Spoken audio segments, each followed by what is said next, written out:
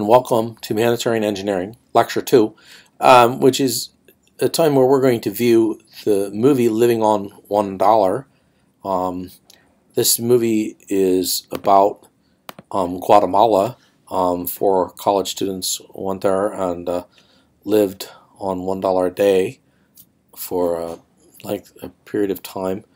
And describe their experiences and show the people there. It's very informative. I'm going to be using ideas from this movie in later classes. I'll be naming some of the individuals, such as Chino and Rosa.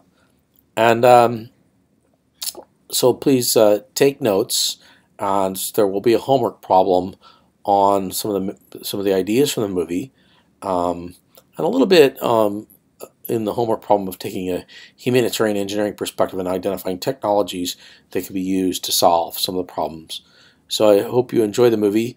You can go to the website and click and go to their website to download and view the movie. There is a fee, or you could get it at iTunes U or iTunes, or you could also get it at the Netflix. If you have Netflix, it's on Netflix. It was just put there recently. Anyway, thanks. Hope you enjoy the movie. Bye.